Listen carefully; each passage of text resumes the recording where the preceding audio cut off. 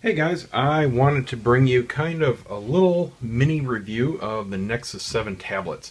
Now this is not a nitty-gritty specifications kind of review, this is a real life, this is the difference between the new and the old, so I want somebody that's maybe looking to upgrade, or if you're deciding whether or not you want to pick up one of the old ones which are currently on sale for crazy prices while they blow out stock, or if you want to get the current version. So I've been using the original since basically it came out. Absolutely loved it. I use it every single day. I do use it a little bit for business. It comes in very handy for taking notes. I use it with Evernote, and I use it to show photo galleries, and I use it to show my calendar. It comes in very handy, but I do have the Wi-Fi only models, so I still have my iPhone wherever I go also. I can tether it if I need to, but generally, I use this for when I just need a little bit bigger presentation, specifically with clients. Other than that, it is a personal use device. I use it pretty much every night in bed for watching movies, watching TV, surfing, email, just normal content consumption. I do not do too much content creation on this or any mobile device. I don't like doing that. It's not very efficient. But I stream Netflix, I watch movies that I've downloaded or converted from Blu-ray. I have probably a dozen shortcuts that I view every single day. I use it for my Pulse news reader. Just a whole lot of general internet type usage. Now I want to go over some physical differences first, and again, I'm not going to go through the actual specifications. You can look all that up. Bottom line is, there is not a huge difference. I was really expecting more of a difference. Now, of course, they only upped the price just a little bit, and I think it's still an excellent bargain. We also have an iPad mini that the wife uses, and none of them are perfect in my opinion. If they had a Retina iPad mini out, I honestly probably would have gotten that, but they don't. And if it did come out, it would be probably twice the price of this. So, it wouldn't be as nearly a good deal. But anyway, I always use this with a case. So the actual feel of the raw unit isn't that important to me. Here's the type of case I use on it. And I absolutely love this case because it's great for watching movies. The unit just slips in the top here, and it just presses down into the corners. So it stays, but you can pop it out easily. It doesn't have to be slid out. And then it just rests in one of two of these grooves. And I just put this on my chest while I'm watching TV in bed, or you can put it on a desk and you can angle it. Now it doesn't do portrait, so that is the limitation of this particular case, but there are some that have a rotating thing. I never watch it in portrait mode, so I don't care about that. And then of course, if you snap it down into here, you can hold it like this and work on it. And this is how I use it in meetings and stuff like that. So I really do love this case. It's very comfortable. It's fake leather. It's held up extremely well. It was like 15 bucks off of Amazon. I have this coming now for the new one. They are slightly different dimensions, so it is not interchangeable. But I do have one on the way for this. But in the meantime, I have to use it bare. But like I said, I'm going to tell you some things I don't like about the way they feel, but because I use the case, I really don't care, because once the case is on, I never have to see it again. The back on the original is kind of like a rubberized vinyl. It has a slightly sticky feel. It's not slick like a slippery leather or slippery vinyl, but it's got a real nice softness to it. Feels like isotoner leather gloves. It has that kind of texture. So it does feel nice in the hand, very soft, doesn't feel like it's slipping. The edges are very well beveled, very smooth, there's nothing sharp. The buttons are easy to use. They have just a little bit of protrudence, so they're easy to hit, even directly from the side. I can hit the power button, just hitting the side. Volume rockers, nice tactile feel, no problems with them whatsoever. You've got your camera in the middle, nothing on the top, headphone and USB port both on the bottom. And that's all you've got, just the 3 buttons and the 2 ports. Thickness wise, they did thin it out quite a bit. You do notice that if you're picking them up side by side, these are the kinds of things you notice.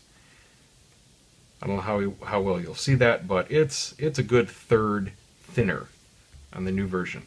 However, if I were just to be using these, holding it in my hand normally, if I wasn't holding them side by side, you would never know it. Weight-wise, just about the same. Can't tell the difference. I can tell the difference between this and the iPad mini. But these, they're close enough for no real world difference there whatsoever. Now in this one, you still have a very nice bevel, but because it's a little thinner, this edge here is a little bit sharp. You do feel it in your hand. But again, I'm going to have the case on it, so I'm never going to feel this again. I don't care. But the old one was a little bit better there. Button-wise, this is not an improvement.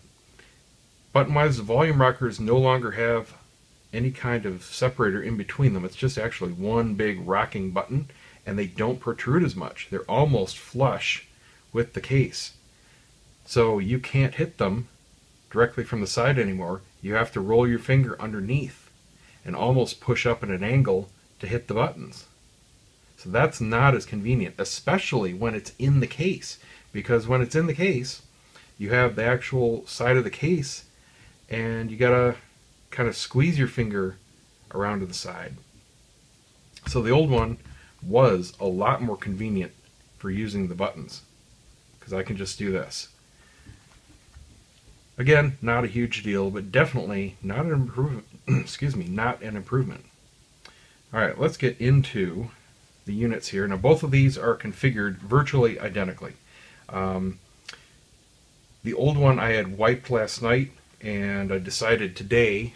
Can you even see that? Let me see where I have these framed. I'm sorry. Yeah, you can. Okay. I wasn't sure there for a second.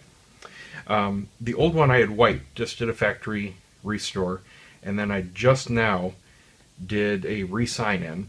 And if you've never used, I'm not sure if all Android devices are like this, but the Nexuses, they work just like restoring from Apple's iCloud. You just choose your language, you sign in with your Google account that you have linked, and it simply downloads everything you have synced, and all your settings are the same. And I didn't have to pick my wallpapers. I didn't have to. I just finished installing a game here. I didn't have to, do anything. It just sets it up the way I had it. So it was really cool. And the new one, I did that too also while I was still working off the old one. And it just went through a couple updates. They're both running now at the current, as of the filming of this video, Jelly Bean 4.3. And that's it. I've got the same apps on it. I've got nothing running on both, at least I should have. Oh, got a Play Store on there. Okay, bye-bye. So now there's nothing running on both. Software-wise, they are identical. All right, the apps don't know you're on one versus the other. There is no difference between using either one. Screen ratios are exactly the same. The resolution is different. The old one is 720p. The new one is 1080p. Can't really say I notice it at all in normal use. I notice it a little bit in movies, and of course you can play a 1080p versus a 720p video. At this size, it's, again, really debatable whether or not it's a clear difference. The actual screen, again, I'm not going to go through all the specs. It's a little bit better. It's not day and night. Again, it's just little incremental differences. It's a little bit more saturated. It can go a little brighter, but I have my brightness turned down. It's way too bright on full on either one of them. The contrast is a little bit better, and it just looks a little more realistic. The old one, I'll say that the new one looks normal. It looks good. There's no problems with it whatsoever. There's nothing that catches your eye that says that's not right. The old one had a tendency to look a little washed out, especially in the highlights.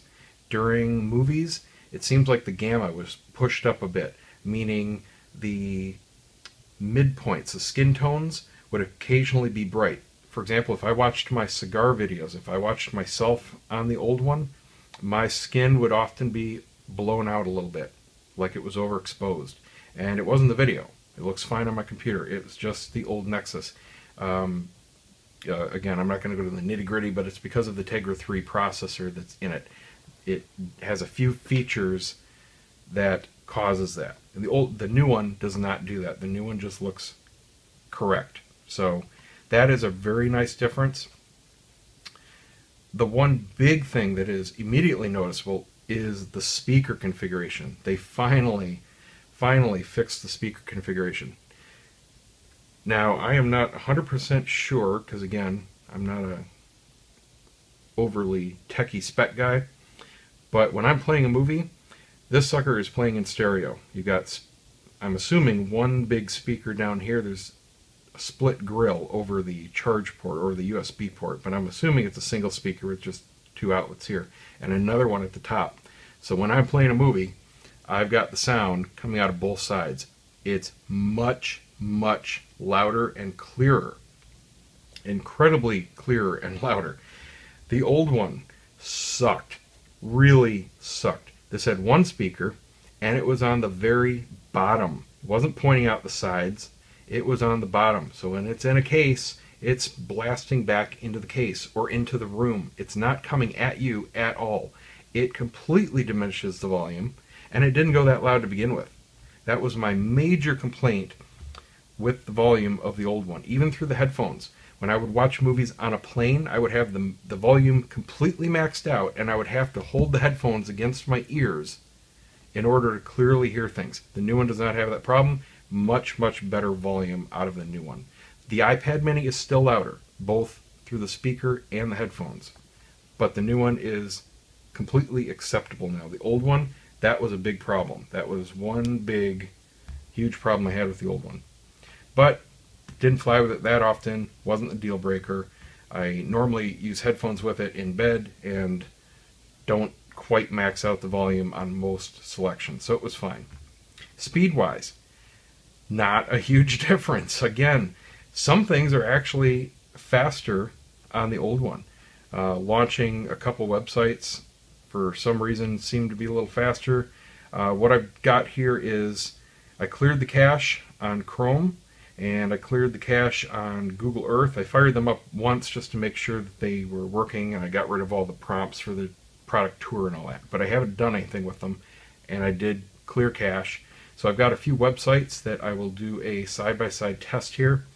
Obviously, both of these are connected to the same Wi-Fi, and I've got decent signal, so there's no limitations here. Both of these are set to the identical settings as far as the software, the setup, and all of that.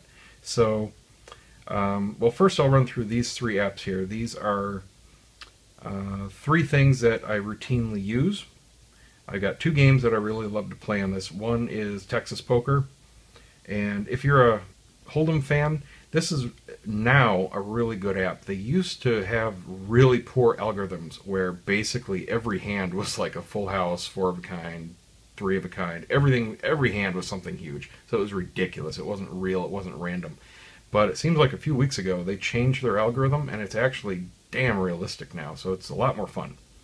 Anyway, let's launch those up, and that's going to be in a landscape mode. So let me flip them here. I'll show you the difference here between response. Let me grip these so I can flip them quick for you. See how quickly they respond to turning. There we go. Kind of hard with one hand here. Don't want to hit the buttons. Okay. So I'm going to flip these at the same time, and we'll just see how they do. I haven't done this yet.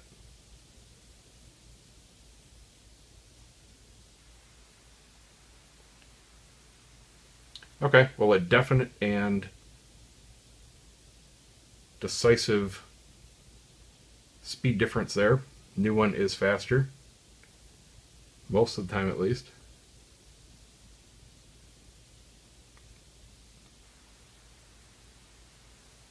I'd say the new one is on par now with the iPad mini. The old one did lag behind about that much. So again, not a day and night difference, but it's there. Okay, let's go back to landscape here and launch Poker. Just want to see how fast they come up. It's a fairly large app, and again, there's nothing running on either one. They're both fully updated. Let's see how they do.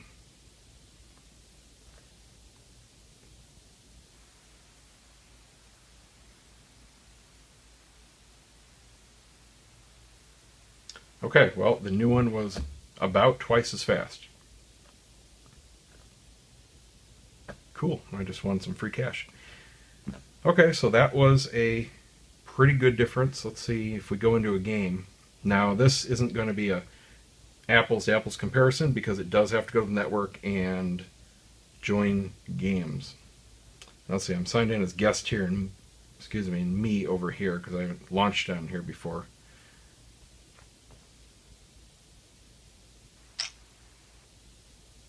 So about the same going into a game.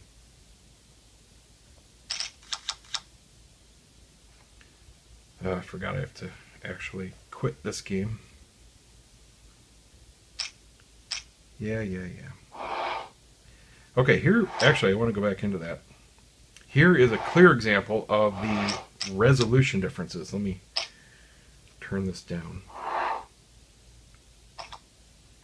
Here you can see that on the old one, 720p, the table fills the screen. This app has not been updated, and like I said, software-wise, the apps don't know yet if you're on the new one or the old one.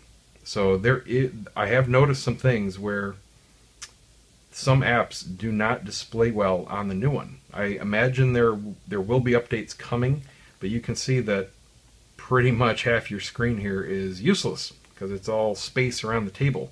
So you've got smaller things to click on, you can't zoom in. So, that's one not cool thing. But that's an app problem, not a tablet problem. If that were bigger, you'd simply have more detail. So let me leave these tables and quit.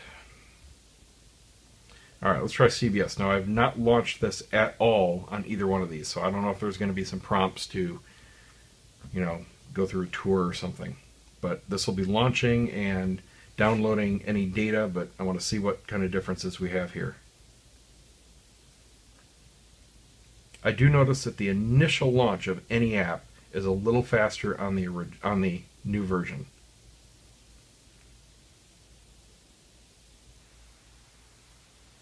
But you can see once they get going, once you get past that initial load, just about the same. Really no difference there. Both are nice and fluid scrolling.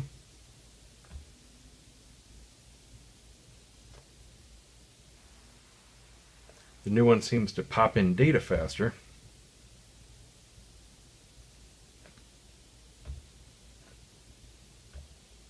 Could just be the connection though. Can't really say anything conclusive about that. But actually using the app, both are smooth. No real difference there. Just a little tiny bit faster launch. Let's try the pinball. I don't think I've launched this on either, so I don't know if I have to sign in. We'll see. Yeah, I gotta accept that. Just installed that. Oh, I don't remember my login.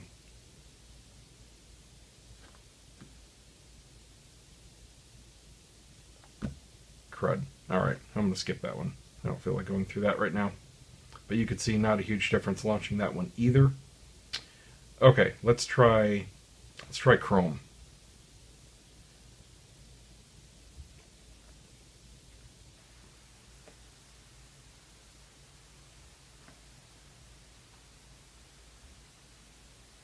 Okay, here is another clear example of, and this is surprising because this is a Google application, how the resolution is not correct. For some reason, on the new one, the bookmark graphics are all spread out. I could fit all my bookmarks on one convenient page on the original, and this makes me scroll. I've got another bookmark folder with my full set, but I've got these 4 set apart for testing here. You can see they just spread out, and I can't find anything in the settings about how to change that. It's just kind of annoying. I'm hoping they update that soon. I mean, I thought that would be like, launching with the new one. I can't possibly be the first person to notice or be annoyed by that. You can also, I'm not sure if you can see, but I can see that they have fixed for the better the color temperature of the displays. And this is back to the hardware thing. It's a little bit warmer. It's a little bit more truer, accurate color on the new one. It's slight. If I wasn't looking at this again side by side, I probably would not notice it. But the old one is slightly cooler. It's a slightly bluer white. And that's, again, just the hardware difference. The iPad mini also was the truer. So now the new one, I would say, is on par with the iPad mini's screen display. Not a huge big deal. Again, you have to see them side by side to even notice it. But here on this Chrome screen, because it's white, it's really obvious with these side to side. But seriously, if you stare at it for 5 seconds without looking at the other one, your eyes adjust and your brain does not see anything. That's just the way the human eyes work.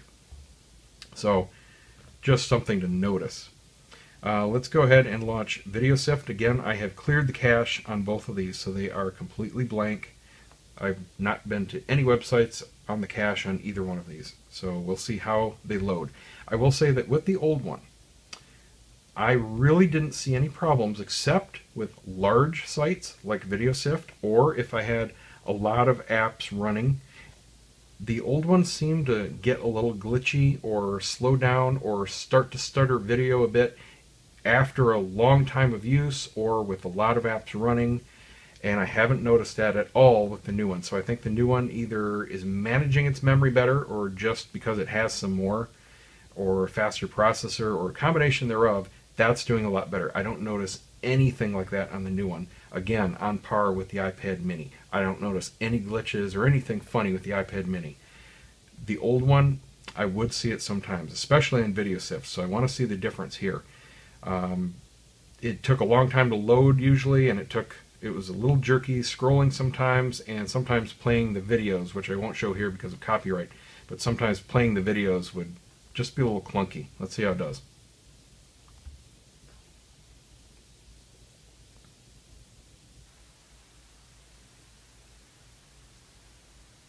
Now I gotta watch the loading counter because there are a number of things that load in.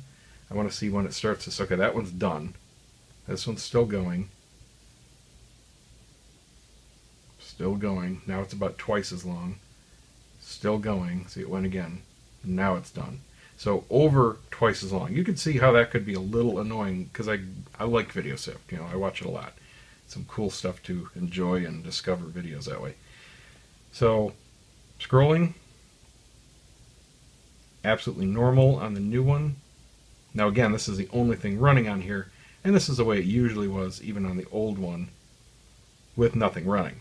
But absolutely fluid, no delay, no jerkiness. Old one,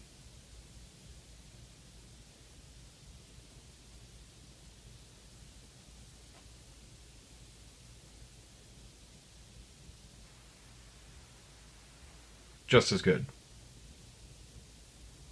No problem there. But again, huge difference loading it.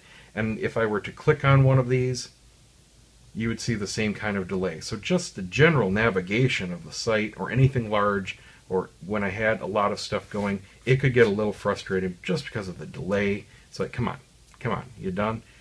You could see the new one lickety split there. Okay, let's go back and we'll try CNET.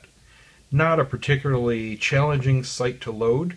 Usually loaded pretty fast. Just want to see what the difference is. It's just one I go to regularly.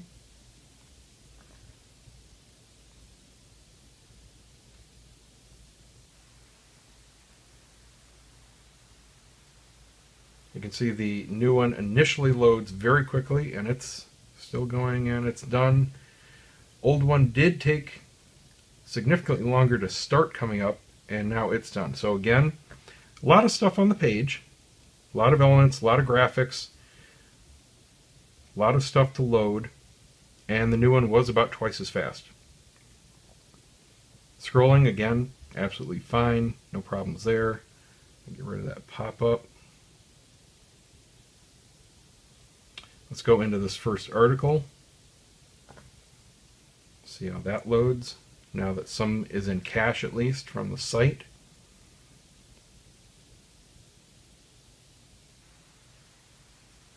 Both still loading. Loading some ads. Loading the text. Still going. New one's done and old one's done. So you can see that, oh, no, new one's go. Okay, they're just refreshing some ads. Virtually identical once you get the base of the site into cache, and it just had to load whatever new content was on that page.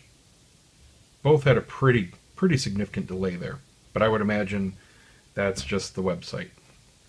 So let's go back and go to the bookmarks again. And let's try my Cigar site. Again, have not loaded this at all. Again, not a challenging site for any browser, but a good number of elements. A lot of graphics to load. You've got 4 pictures per review post. New one's done, old one's done. So not a huge difference there. This is a real basic site for a browser to load. Pretty much just graphics, text. Oh, clicked on something there.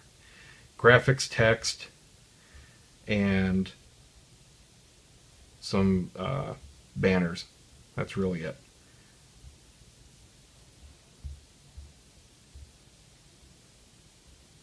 Scrolling's just the same on any of them. Let's click on this bottom one here. Since this is my channel, I can play my videos, and YouTube won't kill me for copyright infringement again. Not that I ever did that intentionally. I've had some bogus people try to flag my videos. So far I've always won the disputes, but it's a complete pain in the butt. I don't know why they bother, because it's illegal when they do it. Okay, so here we've got a YouTube video, and I'm going to go ahead and click on it.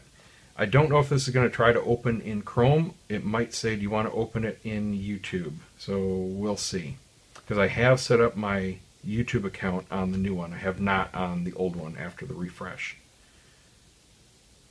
That is one thing that's really annoying. I have to say how Google has combined all the freaking accounts, Google+, YouTube, AdSense, the account controlling whatever Android device you have, Gmail. It is so annoying that they have that stuff linked, and it all links. I mean, I have to go into the settings of the Nexus 7 to add an account for whatever account my YouTube name is, just so I can go to youtube.com and use the account there. You can't do it from inside the app. It's a mess. All right, it's a real mess.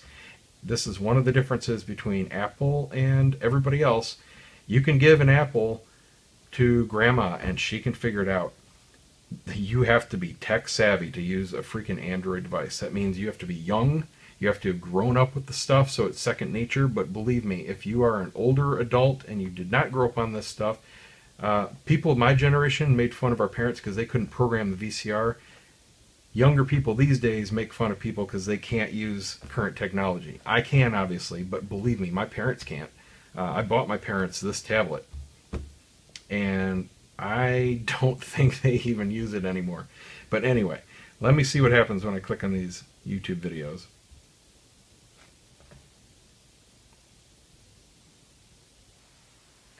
Okay, so they launched virtually identically. The old one technically came up first. So that's fine. Now, I don't know how, because I'm filming this on my iPhone. Let me try to make these full screen. Let's see if I can show you. Now watch my skin tone. When my face comes back, notice how you see, well, hopefully, notice how you see more details in the new one than the old one. Again, I don't know how this phone is going to affect that, but look at my forehead. Look at the highlights in my cheeks. You can see even in my shirt, some of the wrinkles are gone on my shoulder there, where I can see them very clearly. 3 big wrinkles here in my shirt, and they're gone here because it's all blown out. That's what the old, okay, especially in this scene right here. I mean, my face is looking completely washed out compared to over here. Not just the color, the details are gone because it's just blown out. The gamma is really cranked up in the old processor, and I hated that. Absolutely hated that. New one is now awesome. That combined with the increased speaker and volume, those are the 2 big game changers that made me absolutely decide to keep this. Honestly, when I got this and it was such an incremental difference, I was debating on taking it back. But these two things were just like, okay, that is worth it right there, because those were my two huge annoyances with the old one, and they are now fixed. So very happy about that. Anyone upgrading will immediately notice that kind of difference. Let's do one more test here with slickdeals.net, another site I visit multiple times a day, always looking for good deals or just browsing around, especially photography stuff. I've got a private photography group for people around here, and anytime there's a good Canon sale or coupon code or something like that, I let them know. So I've got a lot of keyword hot things set up with that, so I get notified. Anyway, it can be a fairly intensive site, but it's mostly just text and graphics, so shouldn't be too intensive. Just want to see what kind of difference there is.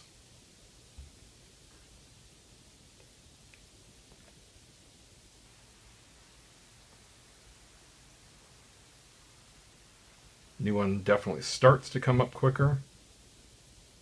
Still loading a couple things. Still loading. Still loading an ad.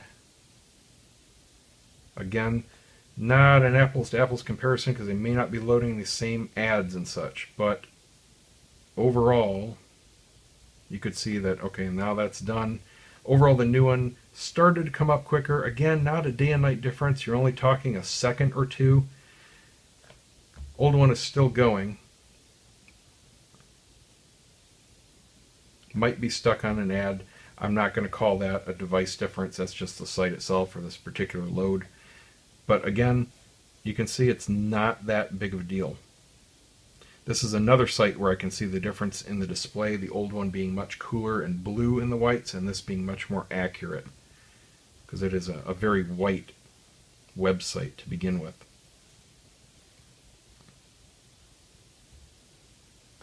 Pull up an item here. Now that we have the site in cache, and new one again just started to come up a little quicker, and it's loading a bunch of ads and stuff. So nothing real big there either. So is it worth it to you to upgrade? I guess that depends on exactly what you use it for. Maybe how much you can get for your old one. I'm counting on losing quite a bit. I've got this one for sale right now for $140 with the case. So somebody will get a really good deal. And the old one is a 32 gig, by the way. So that is a big markdown, but I don't have use for it, so might as well give somebody a good deal on it. Is it worth it to upgrade? That is very personal. You're going to have to ask yourself, seeing that, are the hardware differences that big a deal to you? Do you use it a lot on a plane? Do you use the built-in speakers a lot? Yes, then the new one is going to be very good for you. Does the inaccurate color of the old one drive you crazy like it does me? Yes, then, well, the new one is going to solve that for you. If you have this and you never noticed that until I just pointed it out to you, then forget I said anything and save your money. That's just the way it is. Is it worth picking an old one up? Because you can get these for like $70 below what they were last year right now while they still have stock. Or you can get a refurbished one, even cheaper. That's an option too. Maybe you don't need bleeding edge. Maybe you just want something cheap for the kids. This is still an excellent deal. Oh, one other thing I will say that is a big difference is battery life. More than a couple hours difference going to the new one. I don't think they really improved the battery so much as the efficiency. I think the new processor is just a heck of a lot more efficient. But I would typically get 6 or 7 hours of watching movies on the old one, and this is more like 9 to 10 so far. It's really a noticeable difference. I mean, it's not like twice as much or anything, but it is definitely noticeable. You do notice that you have to charge it a little bit more, so I do think they added a little bit of capacity, but it's not obviously a big chunkier battery. They made it smaller, so I think it just comes down to the guts they used. So there you go. There is my real-world ramble about the 2012 versus 2013 Nexus 7. And I hope this helps somebody out, whether you're choosing to upgrade or choosing which one to buy. Thanks, guys. See you next time.